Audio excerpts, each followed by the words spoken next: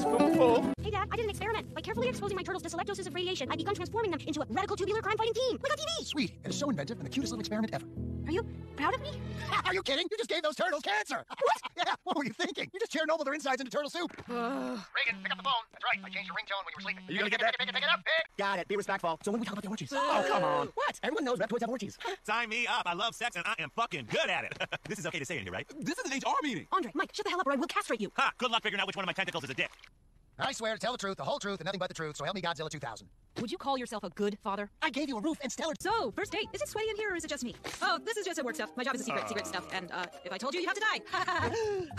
I'm so glad we matched. Honestly, Oh, what are you doing? Just a quick DNA scan. Great, you're a good genetic match. Now where were we? I was just leaving. Please, if you help me, I'll let you watch the second season. You mean I can find out if Chandler finally gets that end table? Well played, Reagan. A tasty little quid.